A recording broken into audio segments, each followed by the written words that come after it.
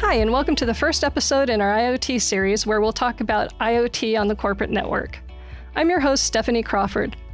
Today I'll be joined by Dave Chen, Senior Marketing Manager, HPE Aruba Networking, and we'll talk about IoT on the enterprise campus. Thanks for joining me, Dave. Hi, Stephanie. Yeah, thanks for inviting me. I look forward to the conversation. Since my focus is on enterprise IoT and your focus is on campus networking solutions, I'm looking forward to getting your insight on the intersection of the two because enterprise IoT just keeps growing. Gartner says that more than 15 billion IoT devices will connect to the corporate infrastructure by 2029. That's a lot of devices. It really is, Stephanie. And, it's amazing how much technology has become more intertwined with the daily lives of not just in our personal lives, but in the business world as well. If you start thinking about it from a corporate IT point of view, that's a lot of devices to manage, to monitor, to troubleshoot, but also to secure. So as we start thinking about how IoT becomes more intertwined with the general day-to-day of an IT person's lives, there's some positives as well as some things that need to be improved on as far as systems go. Yeah, I know that's something that we think about at HPE Aruba Networking. So much, in fact, that IoT capabilities are built into the connect, protect, and automate layers of ESP, our edge services platform. With all those new IoT devices, it's far more efficient not to have to create an IoT overlay network.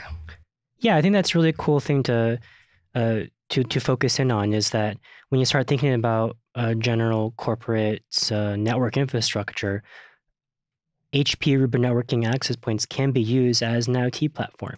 So in addition to the Wi-Fi spectrum that is supported by our connectivity devices, also be able to use a dedicated radio to support Bluetooth, to support Zigbee devices. The access points can also be used to support other protocols just by attaching a USB-based dongle to the side of an access point. Yeah, and the AP's role in IoT just continues to evolve. And in addition to all the great hardware features that support IoT, there are also a lot of IoT-related features in Central. I totally agree. So when you're thinking about it from the infrastructure standpoint, there's a lot of devices that are supported, that can be supported in an IoT sense.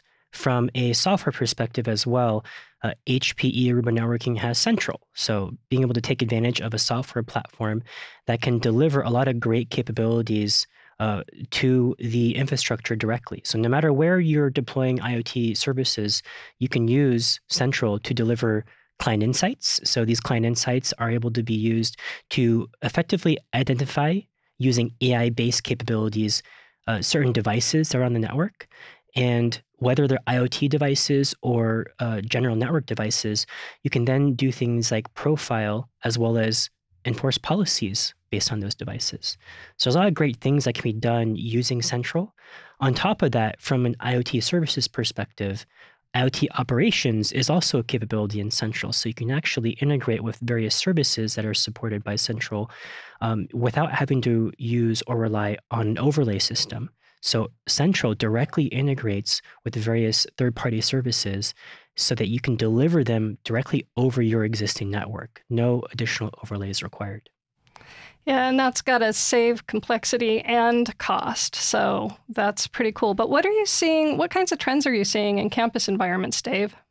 Yeah, so you start thinking about how IoT is delivered. You start thinking about how technology in general is focused, and cloud is, of course, becoming normal, what's normal. In a campus environment, as it relates to IoT, you can support on-premises-based solutions, but you can also take advantage of a lot of capabilities instantly through the cloud. So cloud is becoming this, providing the sense of normalcy for an IoT deployment. In addition, if you start thinking about it from a user perspective, let's say, for example, in an enterprise campus environment, employees are being asked to return to the office in certain capacities. So no matter what an employee then is trying to accomplish in a campus environment or at the workplace, IoT has a great position or has a great opportunity to support providing a greater employee experience as well. Right, and we've seen that with an increase in hybrid work. A lot of offices are now starting to use IoT devices for things like hoteling and hot desking, and taking advantage of occupancy sensors and similar devices to improve sustainability. But a lot of these new devices are headless, and they're generating more and more data on the network, What's your take on that? Yeah, there's so many different types of use cases that can be delivered using various IoT integrations. Let's take, for example, in a hotel environment. We are increasingly seeing the use of different wireless-enabled door locks, for example, Dormakaba or Bluetooth-based door locks being used in a hotel environment to provide an easier way for end users, or in this case, customers, to be able to access their rooms. On top of that, there's so many different use cases you can think of in retail as it relates to point of sale systems, as it relates to the physical security space, how you can tie in more of the facilities-based technologies into IT systems. In general, there's this trend now where you're going to see IT becoming much more important or involved in the general business case of deploying IoT systems. IT and facilities really go hand in hand in a lot of different scenarios here. On top of that, given all these different types of IT deployments that are happening now, security is becoming much more of a pervasive point of conversation. I've spoken to many customers in recent past few months, and in particular, a CIO I spoke with said that they spend over 50% of their time on security-related topics.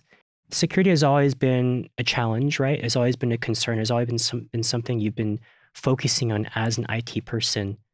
However, now the traditional notion of a perimeter truly becomes a point of conversation as it relates to cloud-based services related to IoT. Right, and those are two huge topics. In fact, we have an upcoming episode in the series that'll be all about IoT security. So digging a little deeper on the return to the office piece, what are some of IT's new challenges that IoT can help with? So in general, there's so many different ways that IT can support the office or the return to the office kind of situations. I think the most important thing really is end user experience. How do we ensure that employees or guests or other visitors, as they come into the office space footprint, how do we ensure that they have the best possible experience and that they can take advantage of various resources to increase or improve collaboration? So if you start thinking about different ways that technology can support that, there are ways that you can deploy different sensors to simulate the end user experience, troubleshoot and identify when problems may occur. Using the HP Aruba networking UXI sensors or user experience insight sensors, you can deploy these anywhere in the environment, whether it's a campus or even in a remote office or a branch environment. Have it run and simulate an actual end user's experience when they're trying to connect to Dropbox, to a Google service, or to some other service, for example, a Zoom. Being able to simulate that end user experience and then be able to identify when potential problems may occur can actually proactively help you identify when you should solve a problem so that the actual end users themselves never have to realize that there was an issue to begin with. On top of that, when I think about collaboration, especially I think about how I come into my own office here at HP Aruba Networking. I want to make sure that when I enter a conference room, when I'm trying to collaborate with a peer that's offsite, that doing things like connecting to a Teams meeting is simple and intuitive. So whether that's obviously using a laptop, making sure that the quality of service is at the right levels when I'm connecting via wireless network or otherwise, or when I'm entering a conference room, I want to make sure that the experience of me connecting to a Teams environment is very seamless and secure.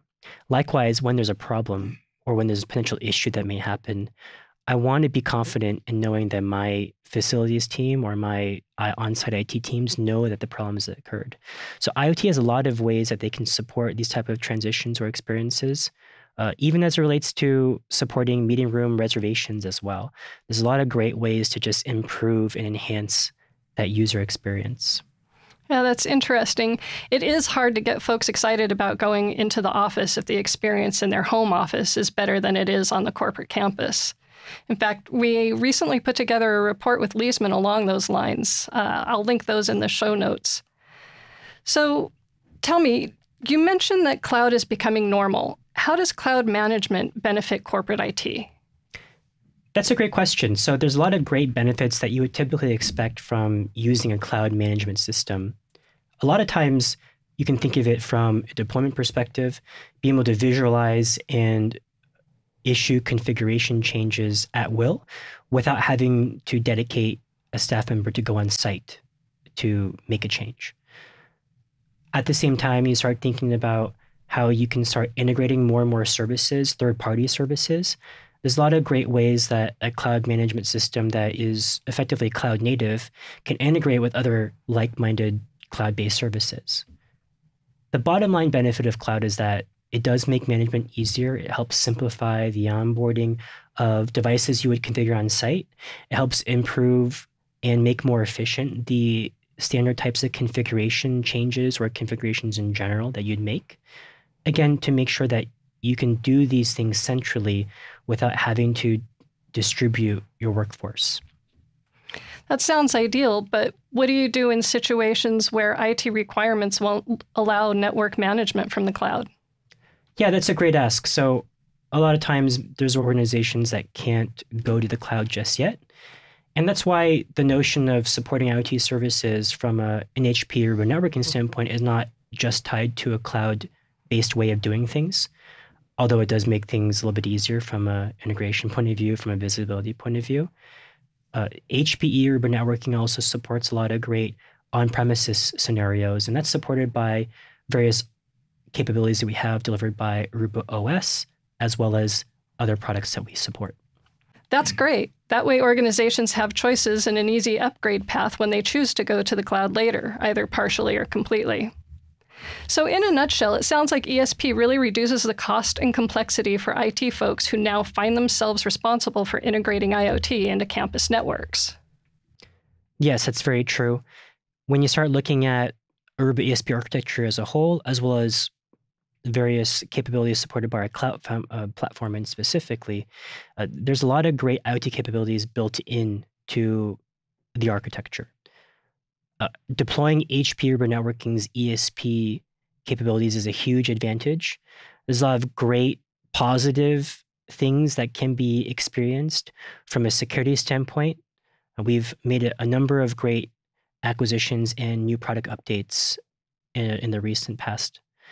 There's also great ways we can help advance sustainability as it relates to supporting IoT as well as other deployment and capabilities that are supported in our platform, as well as being able to take advantage of additional capabilities that we'll get into a little bit more deeply in future episodes. Isn't that right, Stephanie? Absolutely, Dave. And thanks again for joining me on this episode. Thank you to our listeners.